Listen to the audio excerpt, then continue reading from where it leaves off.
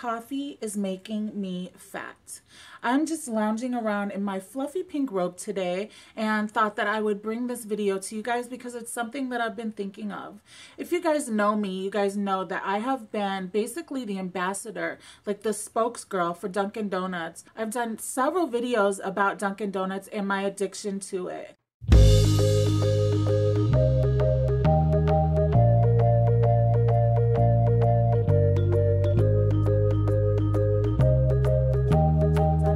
Latte challenge where I tried every single iced latte from Dunkin' Donuts. It's good. It's definitely mocha.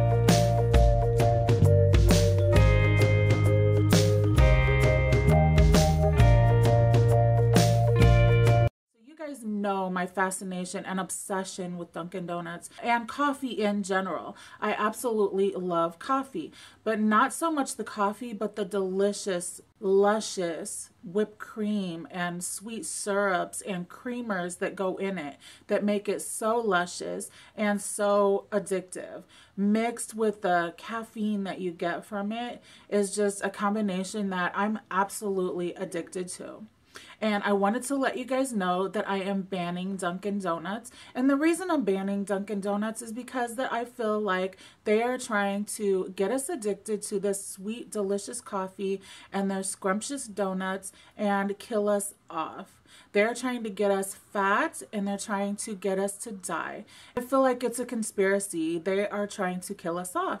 So I am putting a ban on Dunkin' Donuts because I have gained 40 pounds over the last 2 years due to my coffee addiction and creamer. I'm addicted to creamers, all different flavors, hazelnuts and chocolates and cookie doughs and caramel creamers and syrups that go in the coffee. I'm addicted to all of it.